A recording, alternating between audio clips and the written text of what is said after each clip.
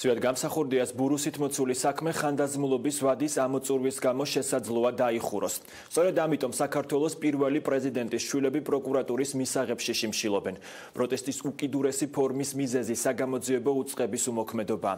კონსტანტინე და ცოტნე გამსახურდიები ზვიად გამსახურდიას საქმის დაუყოვნებლივ გამოძიებას და იმ პირთა დასჯას ითხოვენ, რომლებიც საქართველოს პირველი პრეზიდენტის დევნასა და მკვლელობაში მონაწილეობდნენ.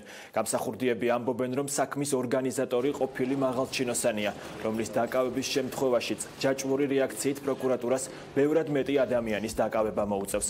გამსახურდიების ადვოკატი ამბობს, რომ მკვლელობის ორგანიზატორი ყოფილი მაღალჩინოსანი გამოძიება მხოლოდ ერთი თვის წინ გამოკითხა.